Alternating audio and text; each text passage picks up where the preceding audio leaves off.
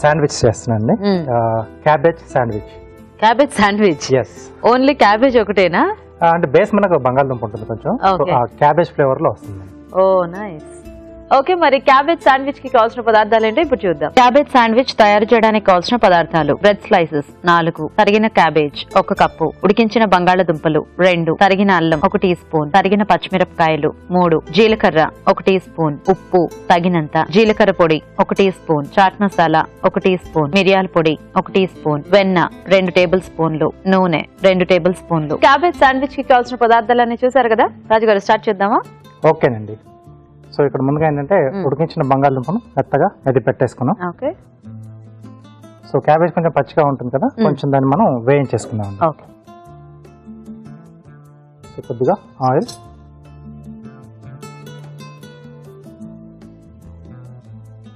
So దీంట్లో కొద్దిగా జీలకర్ర అండి, అలాగే సన్నగా తరిగిన అల్లం ముక్కలు, పచ్చిమిరపకాయలు, తరిగిన పచ్చిమిరపకాయలు. క్యాబేజ్ కూడా బాగా సన్నగా కట్ చేసేసుకుంటే బెటర్ ఏమో కదా? అవునండి, అంటే మనం దీంట్లో స్ప్రెడ్ చేసుకుంటాం కదా, సో బాగుంటుంది చిన్న చిన్నగా చాప్ చేసుకుంటే. అండ్ ఇలా చిన్నవి అయితే మనకి ఫాస్ట్ గా వేగిపోతాయి కూడా, అండ్ అంత పచ్చిదనం కూడా తెలియదండి. సో దీంతో పాటు సాల్ట్ ఇక్కడే యాడ్ చేస్తున్నాం. ఓకే. సో ఇది ఒక్కటి అంటే మనకి స్ప్రెడ్ చేసుకోవడం రాదు కాబట్టి, సో ఖచ్చితంగా ఒక బంగాళదుంప అలా యాడ్ చేసుకుంటే బేస్ యాడ్ చేస్తాం, బాగుంటుంది. సో ఇక్కడ కూడా ఇది కొద్దిగా వేస్తే సరిపోతుందండి. సాల్ట్ అది కూడా యాడ్ చేస్తాం కదా, దీంట్లో ఉన్న వాటర్ తొందరగానే బయటకు వచ్చేస్తుంది మనకి. సో ఎక్కువ ఏమి ఇట్లా కలర్ చేంజ్ అవ్వటం అట్లా అక్కర్లేదు? అంత అక్కర్లేదండి. ఓకే. సో ఇది సరిపోతుంది మనకు. ఓకే. సో మెత్తుకున్న బంగాళదుంప ఇక్కడ యాడ్ చేస్తున్నాం.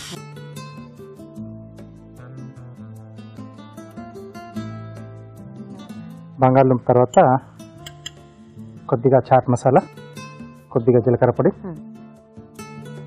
కొద్దిగా మిరియాల పొడి అండి. సో ఇవన్నీ బాగా కలిపేసుకుంటే మనం బ్రెడ్ టోస్ట్ చేసేసుకోవడానికి, మనకు లోపల స్టఫ్ చేసుకోవడానికి రెడీ అండి. సో ఇది కొంచెం చల్లారితే మనం బ్రెడ్ లో విడిగా మనం వేయించేసుకుని వాటి మధ్యలో స్టఫింగ్ చేసేసుకోవచ్చు. ఓకే రాజు గారు, సో మీరు మిక్స్ చేస్తుండండి, మేము చిట్కా చూసేస్తాం. ఓకేనండి. ఓకే, మరి ఇప్పుడు మనం ఒక చిట్కా చూద్దాం.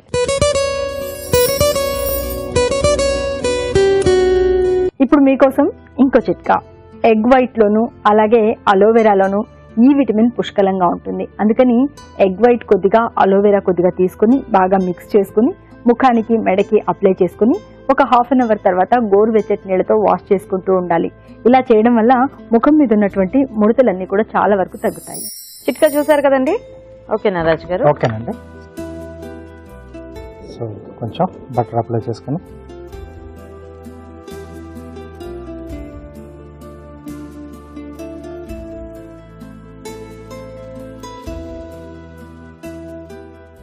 ఇప్పుడు గ్రిల్ మనకి ఆ మెషిన్ ఉంటే ఇది గ్రిల్ అయినా చేసుకోవచ్చు అండి. స్టఫ్ చేసేసుకుని పైనుంచి కొంచెం మనం బటర్ అప్లై చేసేసి దాంట్లో పెట్టేసుకుంటే మనకి మంచి కలర్ కూడా వచ్చేస్తుంది, కొంచెం ఆ క్రంచినెస్ అనేది కూడా యాడ్ అవుతుంది. ఓకే.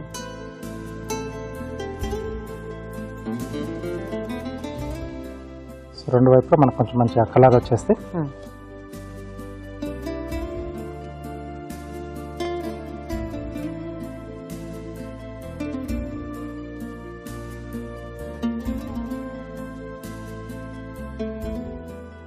ఓకే. సో ఇలా కొంచెం కలర్ వచ్చేస్తే మనకి అది తినేప్పుడు కొంచెం పైన లేయర్ అంటే మనకు కొంచెం కరకరలాడుతూ వస్తుంది.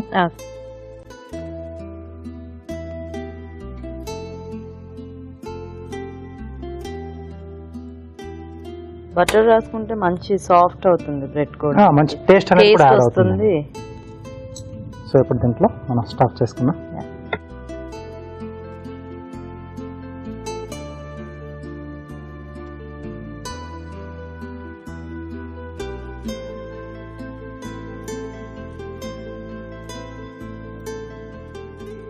ఇది అప్పటికప్పుడు అలా చేసుకొని తినేస్తే కొంచెం మనకి వేడివేడిగా బాగుంటుందేమో కదా రాజు గారు? అవునండి. ఆ బ్రెడ్ అంటే ఆ బటర్ ఫ్లేవర్, ఆ ఫ్లేవర్ అంతా కూడా కొంచెం శాండ్విచ్ ఎప్పుడైనా కొంచెం గోరువెచ్చగా ఉన్నప్పుడు అలా చేసేసుకుంటే కొంచెం బాగుంటాయి.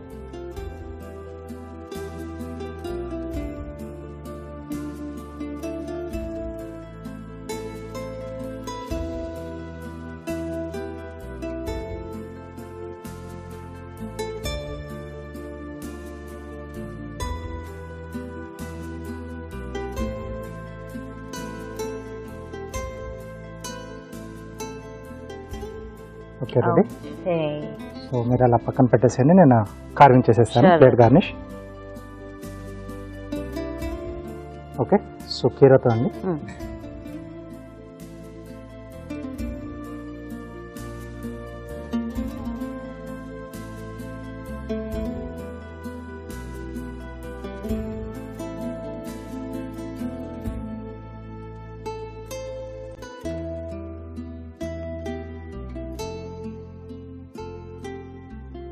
సో ఫ్యాన్స్ షేప్లో చేస్తున్నాను. సో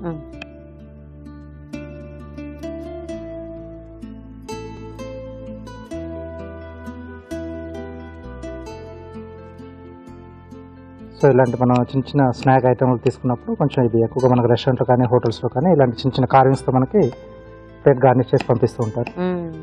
సో ఇది కొంచెం జిగ్జాగ్ కట్ చేస్తున్నాను ఫ్లవర్ షేప్లో.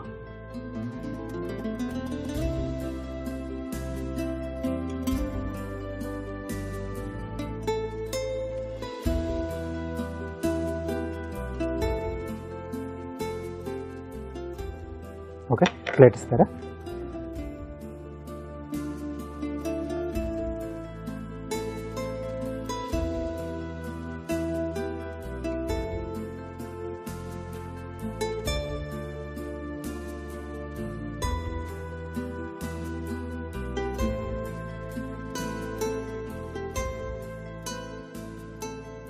ఏంటంటే మనం బాగా పల్చగా చేస్తేనే ఇది కొంచెం బాగా స్ప్రెడ్ అవుతుందండి. ఓకే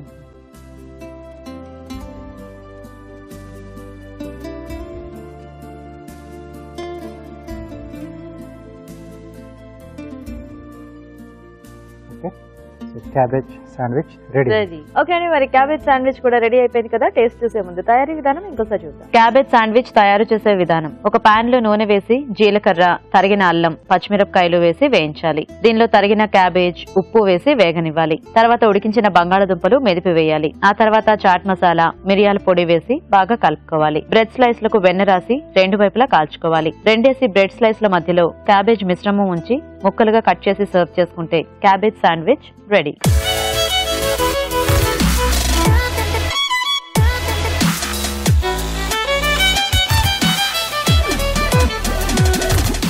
క్యాబేజ్ శాండ్విచ్ తయారీ విధానం చూసారు కదా.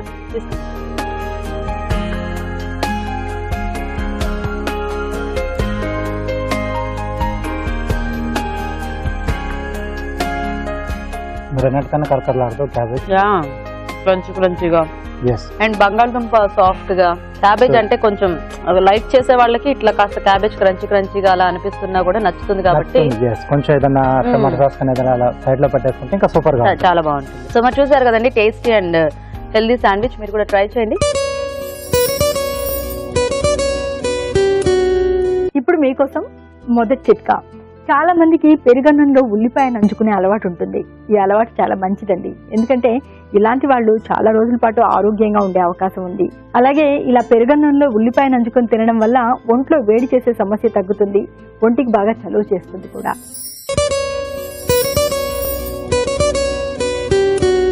కొంతమందికి రకరకాల ఎలర్జీస్ ఉంటాయి. అంటే పెంపుడు జంతువుల హెయిర్ ఉంటుంది కదా, అది కూడా పడదు. పువ్వులలో ఉన్నటువంటి పుప్పొడి పడదు, కొన్ని రకాల గాలి పడదు, ఇంకా అగరబత్తీల వాసన పడదు. ఇలా వీటి వల్ల ఎలర్జీస్ వస్తూ ఉంటాయి. కొంతమంది వరుసగా తుమ్మేస్తూ ఉంటారు, జలుబు చేసేస్తూ ఉంటుంది, కొంతమందికి దద్దుర్లు వస్తూ ఉంటాయి. ఇలాంటప్పుడు కాస్త ధనియాలు కషాయంలాగా చేసుకుని తాగినట్లయితే చాలా వరకు రిలీఫ్ దొరుకుతుంది.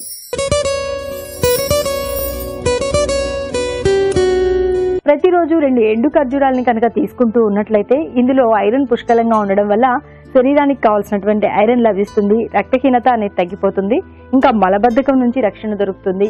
మరీ ముఖ్యంగా యవ్వనాన్ని కాపాడుకోవచ్చు, చాలా రోజుల పాటు యవ్వనవంతులుగా ఉండొచ్చు.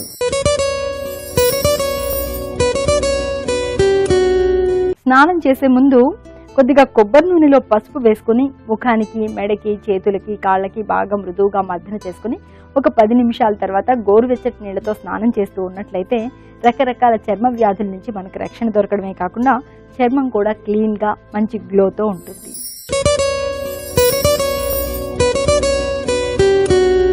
ఇప్పుడు మీకోసం ఇంకో చిట్కా. ఎగ్ వైట్ లోను అలాగే అలోవెరాలోను ఈ విటమిన్ పుష్కలంగా ఉంటుంది. అందుకని ఎగ్ వైట్ కొద్దిగా, అలోవెరా కొద్దిగా తీసుకుని బాగా మిక్స్ చేసుకుని ముఖానికి, మెడకి అప్లై చేసుకుని ఒక హాఫ్ అన్ అవర్ తర్వాత గోరువెచ్చటి నీళ్ళతో వాష్ చేసుకుంటూ ఉండాలి. ఇలా చేయడం వల్ల ముఖం మీద ఉన్నటువంటి ముడతలన్నీ కూడా చాలా వరకు తగ్గుతాయి.